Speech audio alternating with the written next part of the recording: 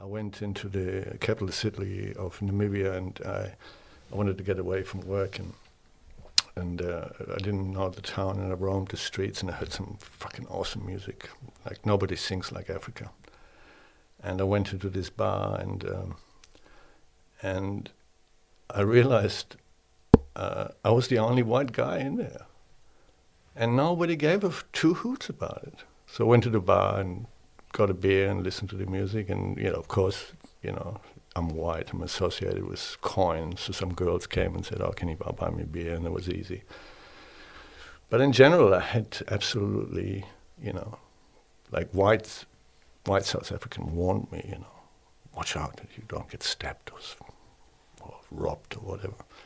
And I got robbed, like pinch-pocketed or whatever you call it, But I just put it down to, like, look, if you don't have anything, the idea of value has almost no value.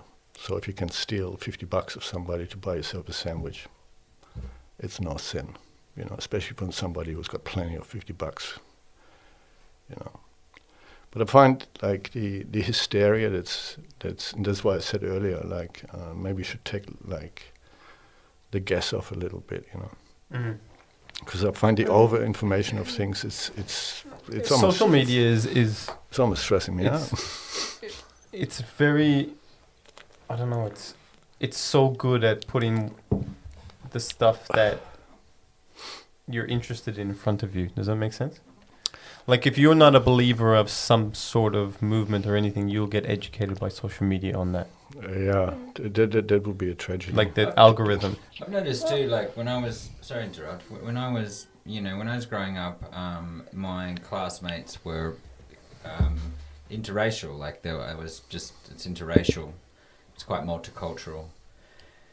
And it's funny, like, in my family, watching my family find partners, my brother's partner at the moment, and they're in a great relationship. She's Filipino, and my cousin's also marrying a Filipino, and they've had 2 kids together. And then my other cousin has a French African, and so so a lot of my family is now becoming very multicultural and mixed.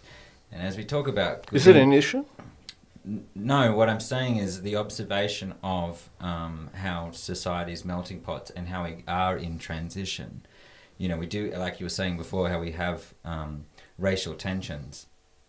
And we had racial tensions when the Italians and the Greeks came, and the immigrants come, and then they settle in, and the kids start learning the language, they start hanging out with people at school, and they grow up together, and they fight each other, and they have kids, and all of a sudden their kids hanging out, and this process that actually does take time, where it has all of its inner conflicts at the time, all of a sudden the melting pot, the cultures begin to mix and make a new culture, a mix of all cultures mixing in, where you find that Australia is becoming a very, very different place than it was 50 to 100 years ago, and it is the family environment. So does the whole world, though, So does the whole world. Like, I'm thinking, like, if we wait a few generations, we'll all be mochaccino. And the whole racial thing would be totally out of the window.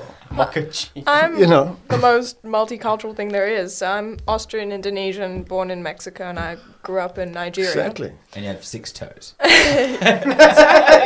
Mochaccino toes.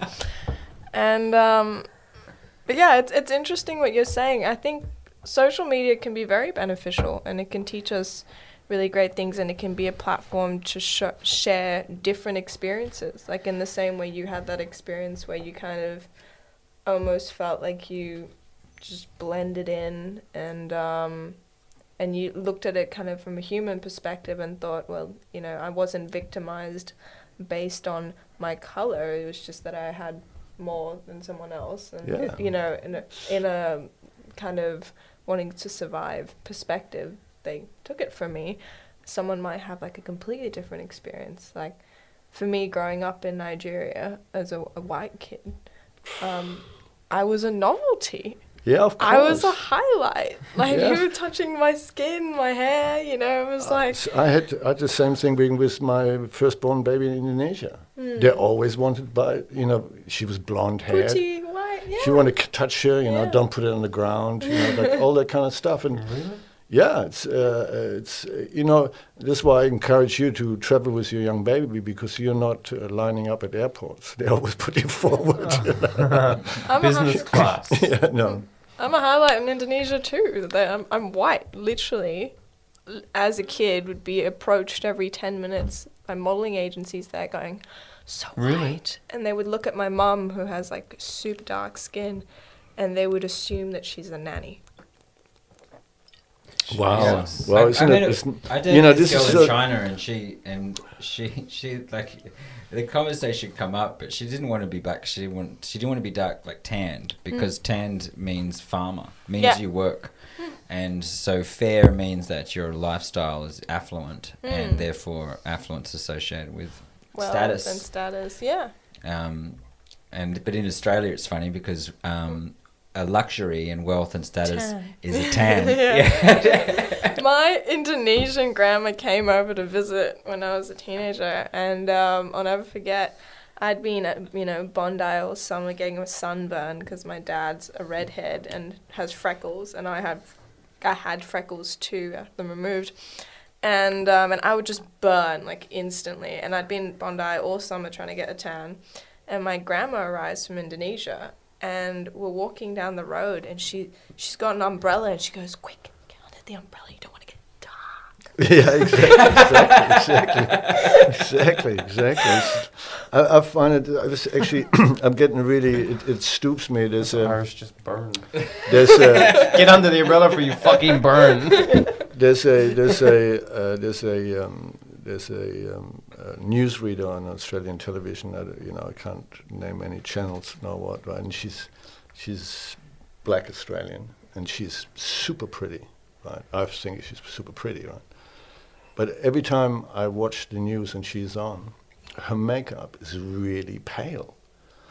And you can actually see that, because I'm a very visual person, because I always look at her hands, because her hands are really black. But when you look at her face and her neck and whatever, like on what's showing on her chest, the proportion of pale makeup that is caked on her, I almost want to ring her up and say, like, why do you put up with this shit? Like to suit some sort of picture. It is almost insulting me. Like I'm a big fan of black people. And I don't like. Maybe I'm black inside, and that's probably an insult. It's From the probably- waist down. No, but it's Hey, it's 2021. Everything's on the cards, my friend. yeah, totally, and I'm really keen of how do we do that?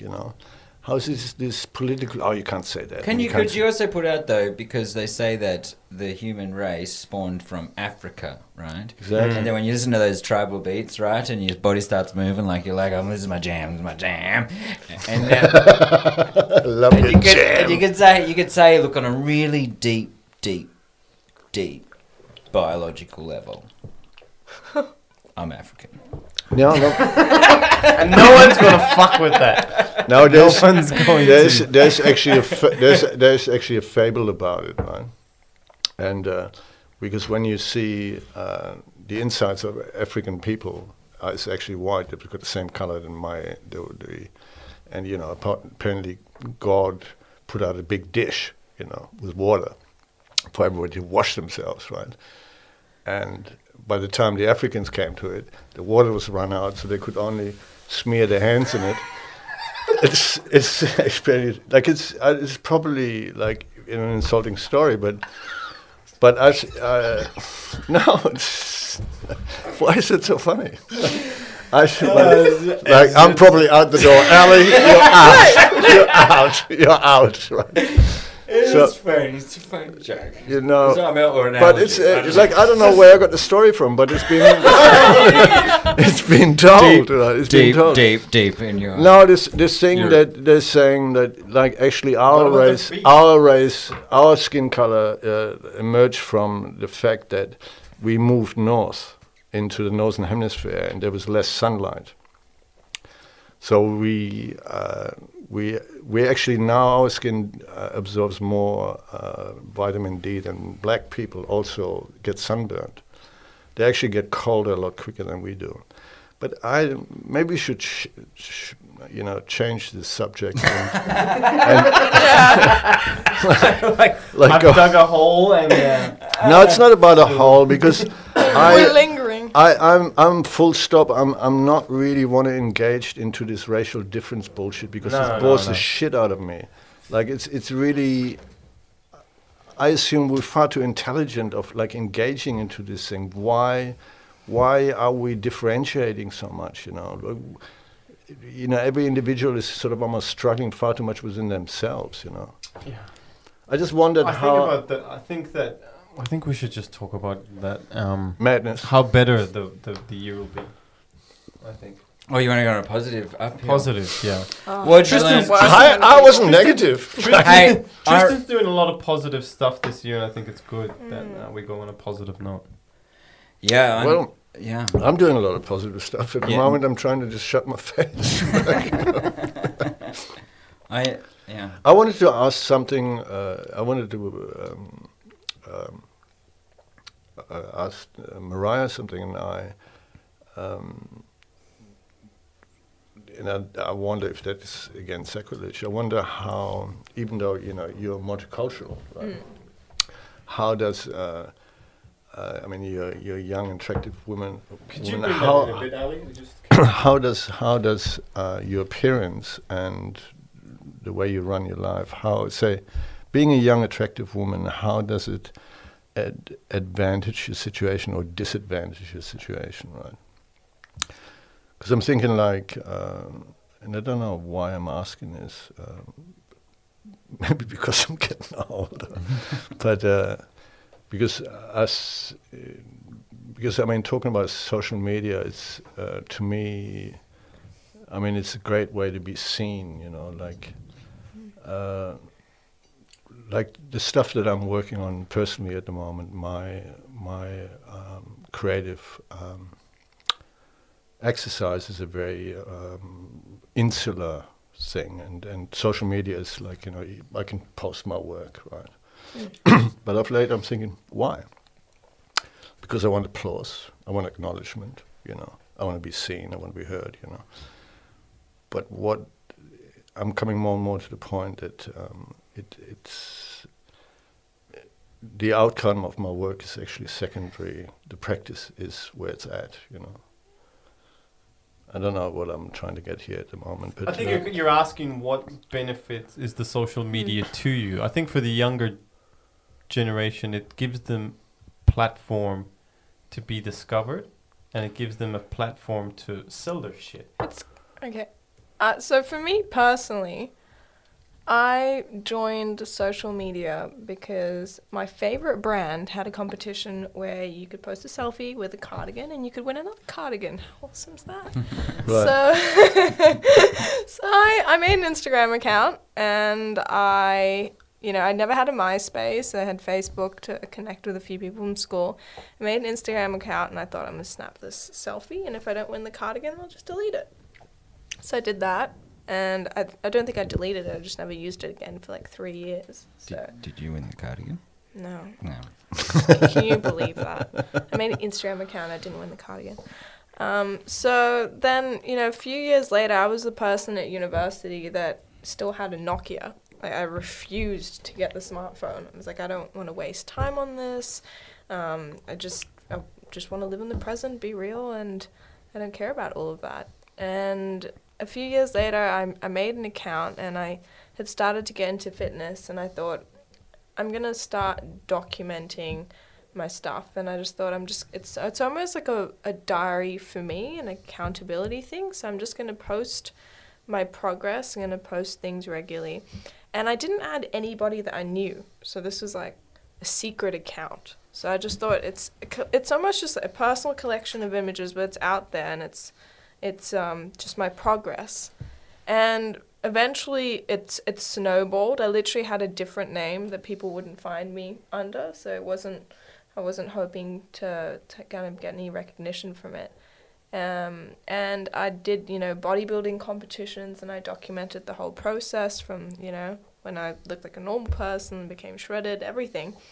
And eventually, it snowballed, and it got to a point where one day, a few million people had seen my stuff, and it didn't matter that it wasn't my name anymore because people I knew were actually finding me. And I look at the whole thing, and I feel like for me, social media has been a platform to connect with so many people that I would have otherwise never connected with. Right.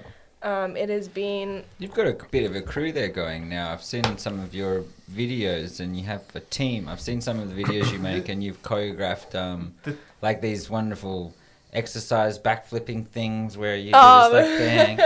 But it looked like that you see these guys that whatever, because you must work out there at Bondi often, and you have a crew there. And what's that like?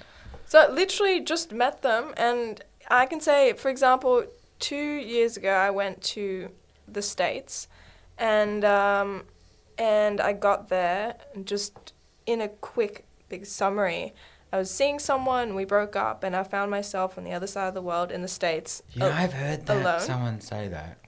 If I got $1 every time I heard someone do that. Anyway, I was over the other side with my boyfriend, and he dumped me, and then I was alone by myself, and my life changed. And I literally, Met the man of my knew dreams. people from social media that I met up with, and I had an instant network of friends. I had someone that allowed me to stay with her, and we'd already bonded previously on social media. She introduced me to like all these other people that I'd spoken to on social media before. I literally had pretty much like my equivalent of friend group there, and did all the things that I usually do over there with all these people that I kind of already had connected with that would never otherwise have been possible. I think with everything, it's how you take it and how you use it. If you're sitting there... No, I totally hear you. I think like when you just said earlier that you actually started it for your own personal diary. And I think something that would kind of keep you pretty grounded. And then maybe later on it is morphed out, and you find yourself at the end of the world, and you run into people that you actually had previous contact with, even though it was via the telephone. There's a saying that I really like, and I use for it's helped me a lot. I remember a preacher said it once, and I overheard it, but it was he said something like this. He said, anything that is gained by self-promotion is maintained by self-promotion. Oh, yeah. And I really like that in regards to how I heard that, or how I've implemented that into my life, is that,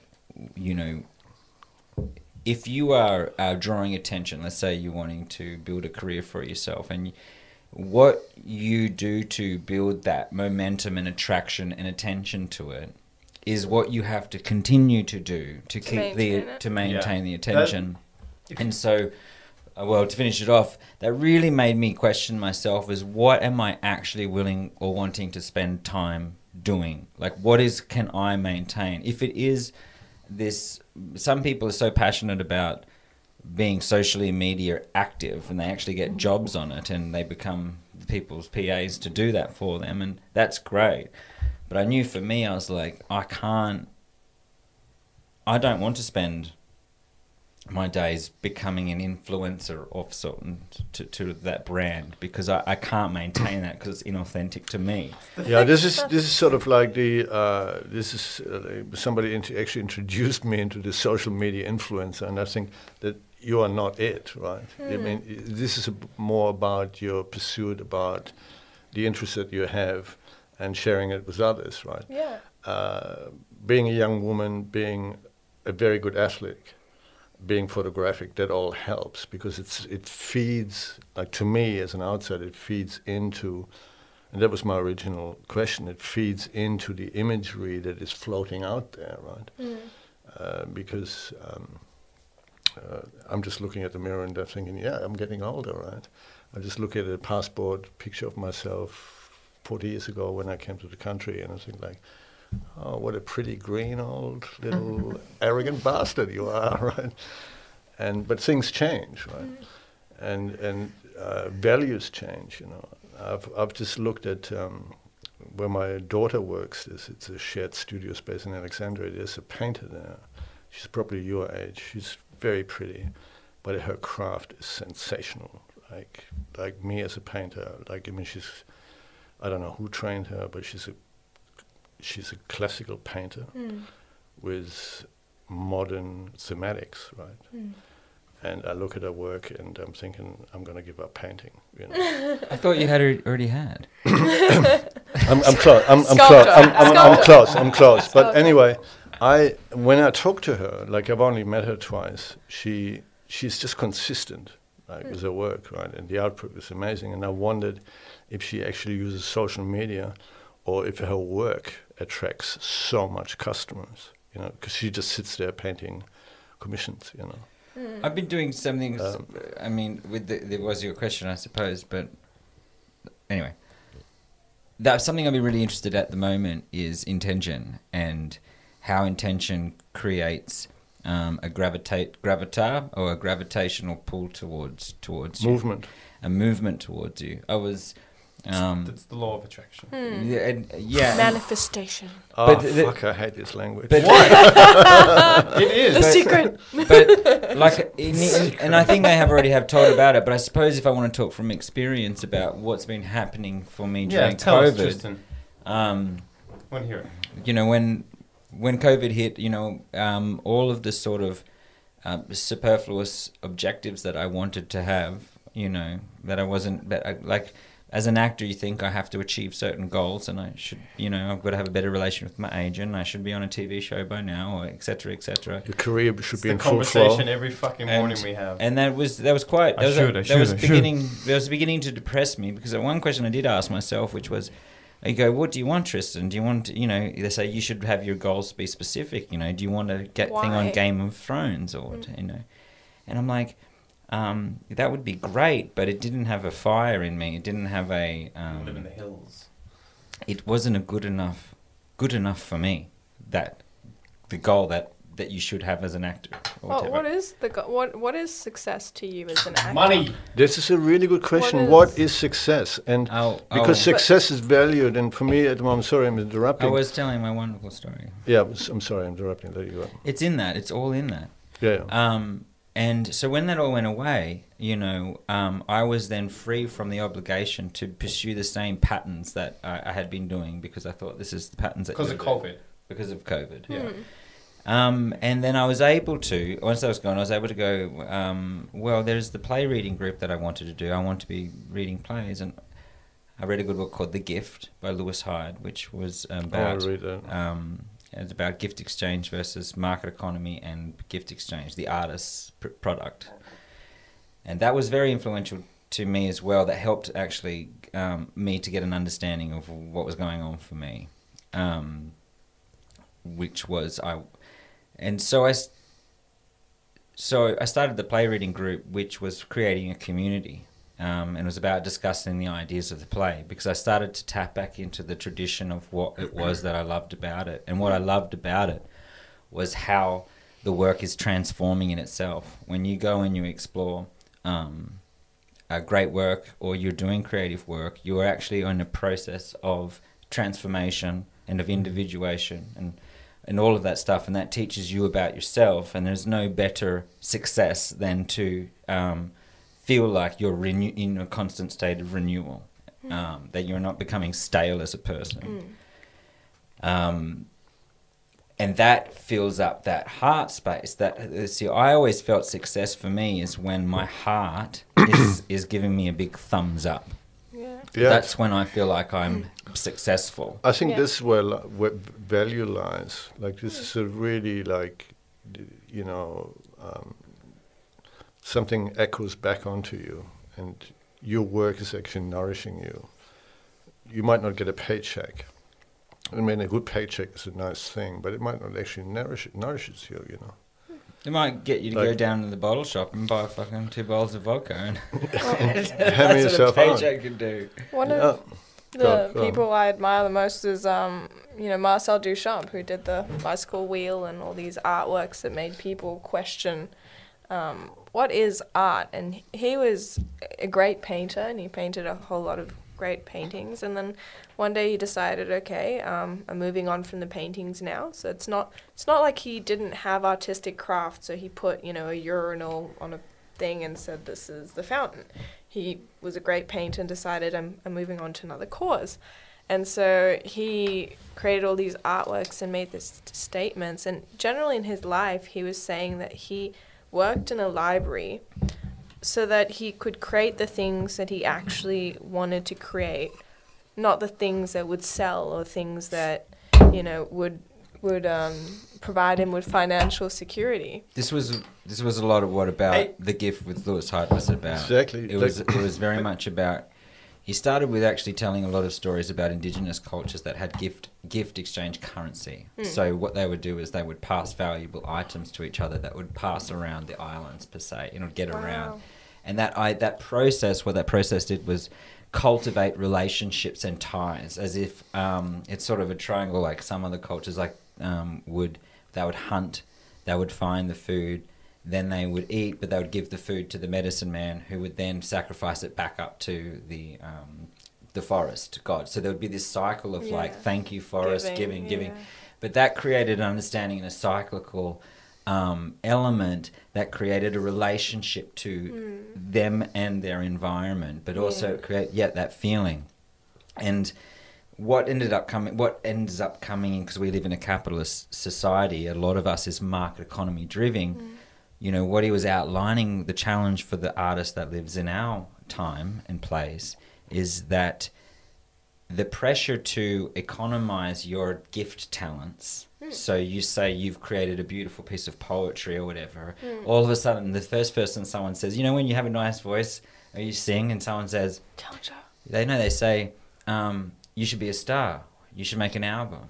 You should make some money off your gift. That's how culture does that immediately. But how many artists died and also broke when their you fucking stuff is worth millions now? How many artists died like That's what Da Vinci? And Duchamp literally said. He said, you know, I'm waiting for... I know that this isn't my audience, that people don't appreciate my work at the moment, but it's like, it's true to me. And he basically said, I accept that I will probably die without having any recognition or anything, but the right audience will come. And that's exactly what happens. Like, after he died, everyone's like, oh, what a genius. I actually wanted to kind of like jump into this. Like when I first met you and at acting class, and we, I don't know, we're walking down to the park rehearsing something, and you showed me some of your creative work.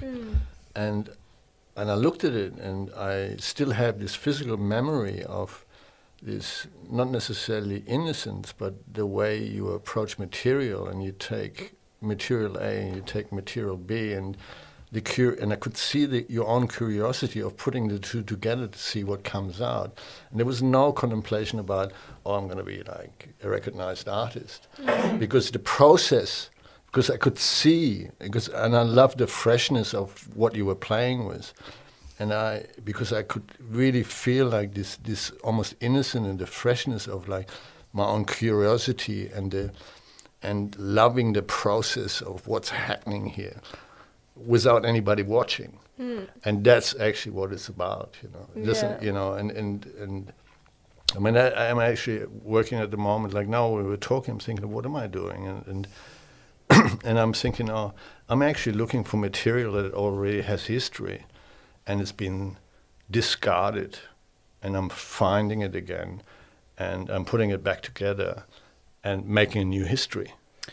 Like, because I think that I have this feeling that there's a calling. It's a calling on me, but it's a calling of a renaissance, which means that I do see the way forward for me creatively, and I think it might be a zeitgeist thing, is that I'm feeling drawn to going back to the writers of the early 19th century. I've just started reading Eugene O'Neill, and I'll be moving on to Clifford Odets. And before that, I was just having a look at Ibsen and Chekhov. And for some reason, because I feel like the current climate right now is almost dry with inspiration. Everything that's coming out right now. It's true, because we're almost muffled to say what we want. To go back. And all the semantics that these people addressed are actually not finished. And we Yeah, are for now sure. so politically correct into a corner that we can't open ourselves up and say, look, I think things suck, you know. Because, for example, you saw Portrait of Dorian Gray, right? And there's a classic example of a book that was written by Oscar Wilde quite a while ago. Yet That's so appropriate. they brought it back into reinterpreted, adapted it, addressing the exact same issues, but in the new light of today, it echoes the past in a new way, but also brings light to the details of our same traps. Because our own vanity, of course, is a universal problem that we will never, ever. It's part of being human is to be a narcissist for a time, possibly, hopefully. At least you get to We all experience. have traits that are, That's right. It's the severity, yeah. But it is another example of, well, that's what I'm leaning into as I'm going. It seems to me that, like you said, that there's a calling at the moment to learn what we haven't finished learning. We've had a lot of information thrown at each other from 1800s on. Yeah. The information we've had to the Industrial Revolution to... The last 100 years. Oh my God. We have just fucking scarred. I reckon we have to go back. Someone said last week that we're heading for another ice We age. have to proofread. We have to what? We're heading for another ice age. Look, what you mean, in nature? Yeah, the world. Yeah, no, like it's been on the cards for a long time in this way where they're saying, but look, these are all concerns that.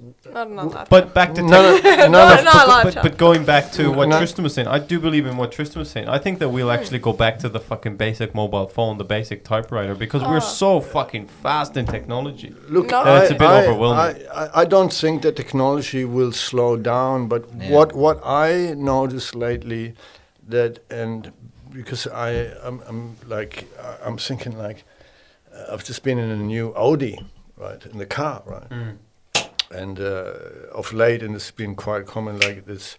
They're thinking, because of global warming, it's good to stop the car down when the reds are light, when the lights. I've got that. Yeah. And then the car starts again. Stops. But the whole car makes noises when anything is not in line, right? Yeah. And I find myself exactly. Oh my god! Oh my god! I do think that and so even with my phone, I'm not even on Messenger, but it's like my group has been messaged, and I'm feeling totally. So what I see more and more that I'm answerable. My group is being messaged. The things with the stuff and the thing, the numbers and the noises. Exactly. Because and what I'm reading is I'm answerable to the machine. Yeah. It's tilting over. Like I'm not I'm not running the machine. The machine is running me. I'm gonna go from all of a sudden it peeps and I'm gonna go stop. Like something's happening, right? And it peeps again, right? And it's kind of like, fuck, man, I'm getting stressed out here. Like MK Ultra killed the president. And I'm a little bit technophobic. I'm not keen on it. And now that you've mentioned the new Audi car, as soon as we leave here and go on Facebook, we're going to get fucking adverts of Audi cars on our Facebook. Oh, yeah, I'm going to ring him up and say, look, just send me a check because I'm in need of dosh, okay? So I'm cool for it. I do 2 days a month where I turn off my social media and I just don't go on it. And do you miss it? No. Do you feel anxiety though to post a post every day because you have an audience? That would be. Oh my god. That's the killer. For me, if I had a big audience, I think I would hate it because I would feel obliged to give them something, as in a post. Let me ask you. I think before I finish, I think that the best thing that they could do with social media is just take away the likes. Take away the lights? No, but you can't like them. Well, the in lights? Australia, You they're can't taking like away, and you can't comment. They're taking away the number of likes. You know what I mean? They're taking it away? Right. Yeah, in You Australia, can't see it, but you can still like. And for my YouTube, fuck, this is for just YouTube, they so- should take away the it's thumbs getting- down. it's That's getting just really ridiculous messy. to have a thumbs down. Now this is like, I was posting a painting, I'm saying like, how many people like it? You put something How many brilliant people up and someone goes, Well, it's giving you some feedback. what Well, the you want to fuck? you want to No, but censor people? they're just being an asshole. I You know, don't fuck know. you. You work shit. No, I remember being at acting school at a very acting school in Sydney, and I met this. I thought she was a very talented girl, and yeah, no, she liked a lot of things like drugs and stuff. But anyway, one day I find her in the street, and she looked very distressed, and she said to me, she said to me, "Hey, Ali, I'm really on the edge." And I said, "What's going on?" He said, like, you got the world at your feet. You're a gorgeous girl, like you're so talented, whatnot, right? And she said, "Look, I find I'm really stressed out. I can't hold up with my social media personality. Nobody cares about me in reality."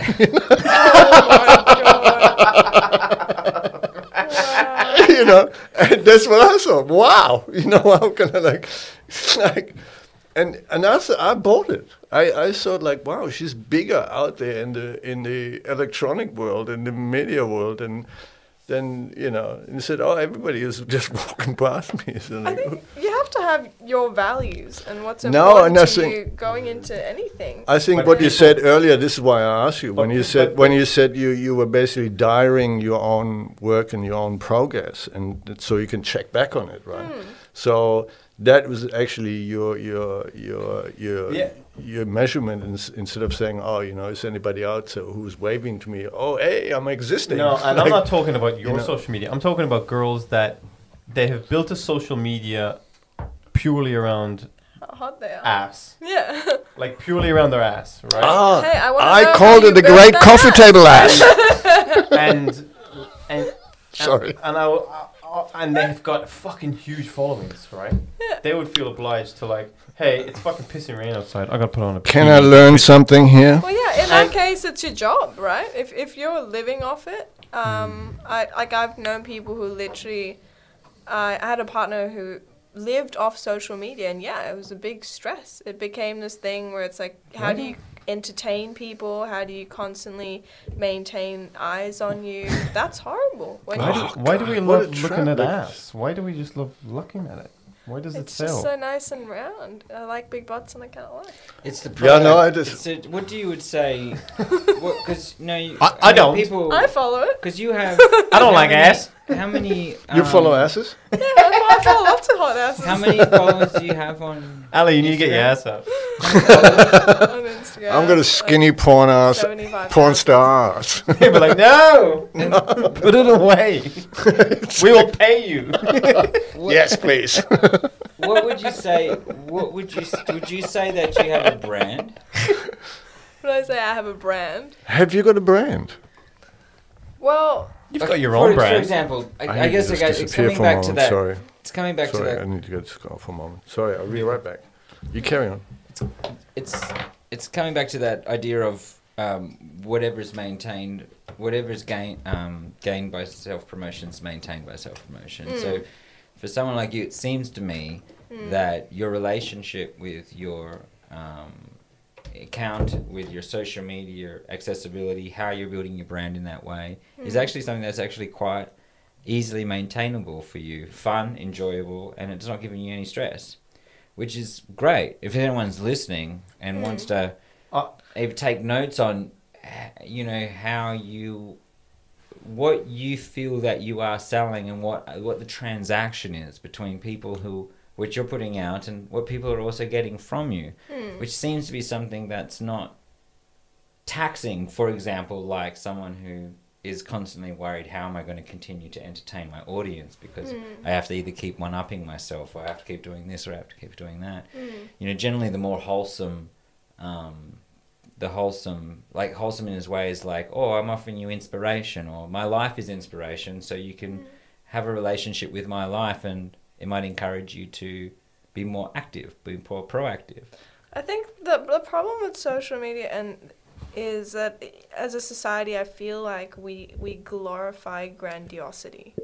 So as a society, we glorify, wealth. We glorify, perfection. We glorify people who are loud. If you look at anything, if you look at things like, say the UFC, you've got like great fighters, but like the ones that I watch the most are the loudest, the Conor McGregors, the ones that make the biggest deals of themselves. Like, are there better fighters?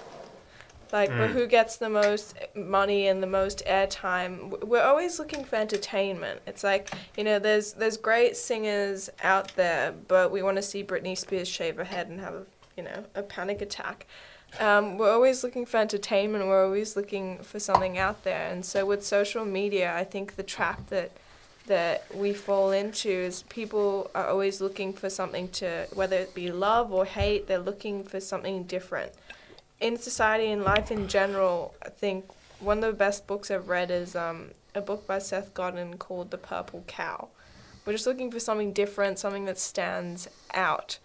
And so people get really bored and they get fickle. And if you see someone that's on social media and is, does the same thing every day and is probably a good role model, it's probably going to be boring. I think that from your social media, you're quite good because you that's only a glimpse of your life because we know you. You're into a lot more stuff. You're into, like as Ali said, drawing. You're into acting.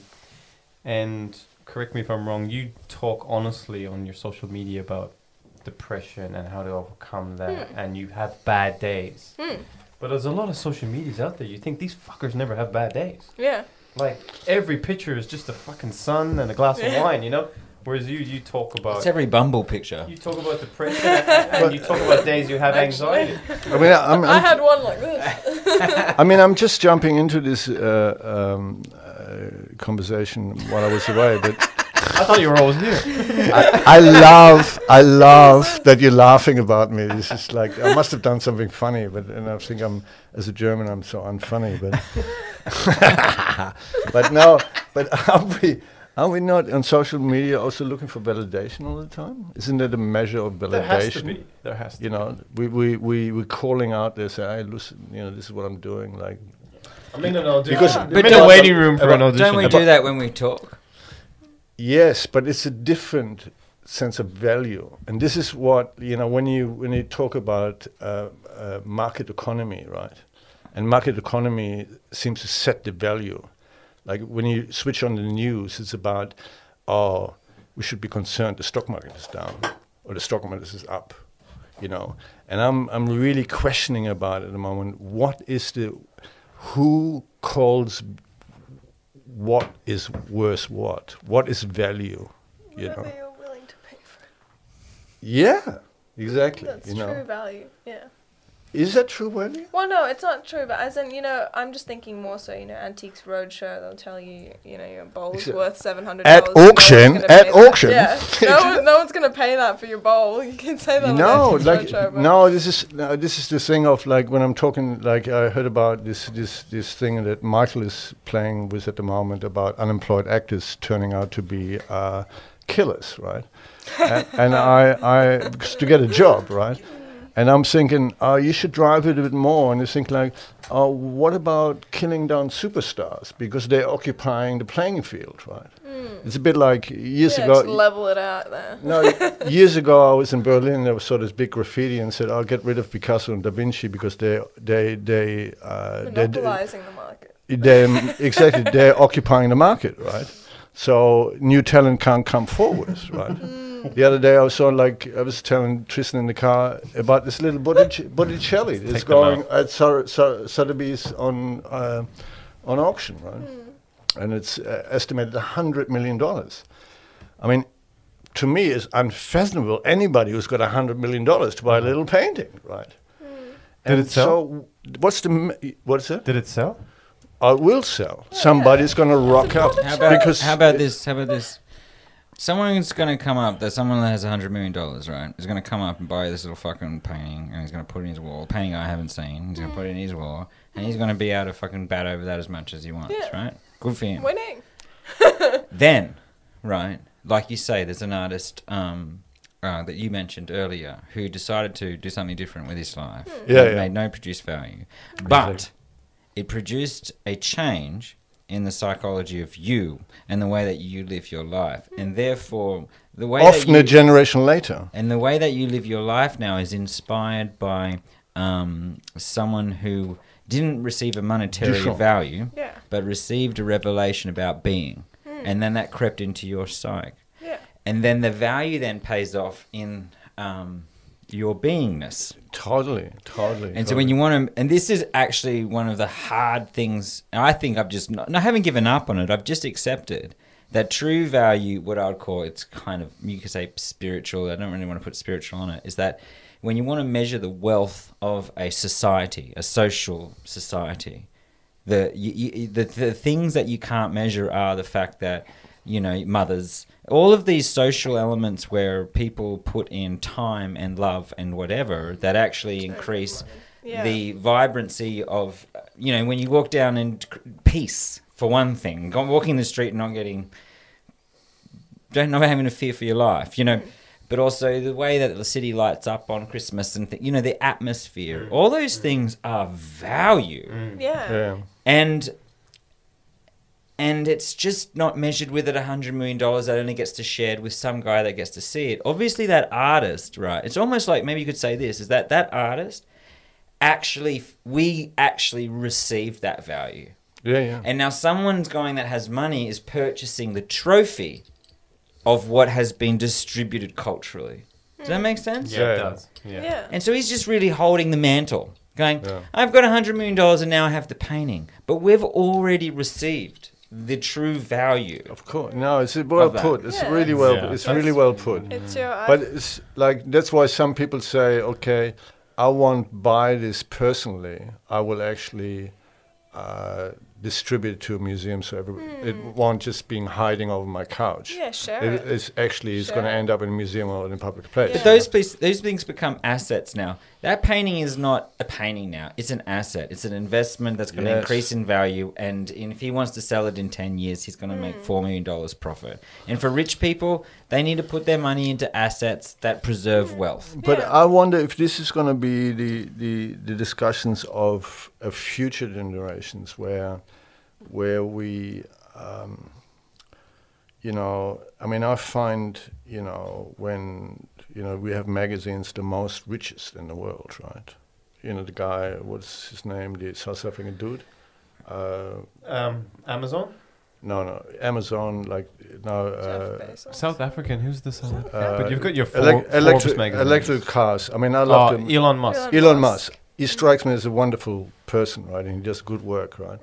The other day it's been quoted as net value of 240 billion, right? Shit. To me, it's just totally absurd. $1 million. But it's like, you know, so we're talking about in you know, the difference of quality of things, like, you know. So we're all going like, oh, wow, the guy's got that much money, you know. And then thinking, oh, you look at the other side. And I'm thinking, you know, I'm becoming a bit serious, you know. We're thinking of the other side. It's like, oh, the poor people who are living in the gutter and the refugees, like, under the tarpaulin, you know. How do we rectify this, you know? I mean, this is a little bit serious now, but... I was reading a book that I didn't read, so I read a bit of it. But I knew what was in the book. Confess. And the book was about, it's called The Great Equalizer, of course, and it was a Good book, title. It was a book about how we're going to address inequality, because the 4 major things that actually did something about inequality were travesties: famine, war, natural disaster, and some other fucking shit. Right? Nice. I love that title. Disease. Yeah. And so when they happen, like, you look at the Black Plague, you look at all of these, like, COVID was supposed to kill most of us or something. You know, you could say that. But the book was saying we're actually on top. We're not having as many wars. Yeah. We're on top of our diseases. Yeah. We know when the volcanoes are coming. Yeah. We evacuate people. And so Indeed. the things that And- nature actually eliminated... Intends to- It did eliminate a lot of the population. Yeah. That when it did that, the inequality gap shrunk. Drunk. And he was saying that every policy that we come up with, you know, just as in our government and all of that, anything that goes to reduce inequality doesn't do anything except these motherfuckers. And we've been able to Artificially. protect ourselves from it. I will say this. I think Jesus nailed it on the head many years ago when he said, well, this is how you address inequality.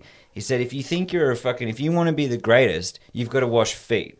Yeah. I mean, for me, And I also think the what I wanted solution, to- the solution, sorry, but I think that it already has been discussed. For me, is that the way to address inequality, if we are serious about inequality, we Get have down. to give up what we have. Yeah. But no one is going to Willing to want do to do that. that. Hey, No. And there's so this- the talk about it is ingenuous. Yeah. Because most people aren't Yeah. going to give up. I love it how people are like, Oh, give us yeah. immigrants, give us this, and you just go, and then you're at work with them, right? Yeah. And they're going, then They they get a can't- call from their boss to do some extra work, and they go, that's not my fucking job. Yeah. I love. The, You know, people Yeah. are ingenuous. I love the Marines saying You everybody should. wants to go to heaven, but nobody wants to die. And also what we're Yes. coming to is like Sure. what Warhol said, like in the future everybody is going to have this 5 minutes of fame, and we're right in the midst of it. Yeah, we got that too. Yeah, we got, you know. We do. And yeah, so I don't know, I find it very interesting, but 15 Um, minutes. 15 minutes. oh, it's 15 minutes. It's a bit longer. That's great. I'd rather 5 a Will we- year for 3 years. Will we wrap it up? We wrap it up. I would actually want to quickly say thank you to facilitate this, and because I didn't want to come in the first place because I had actually nothing to say. But on the other hand, I felt rather stimulated, and you helped me out of a trough here. And No, but- and if the listeners are a bit over us, just lingering on topics of race and all that, just give us a break. We're just really exploring the forum and talking shit.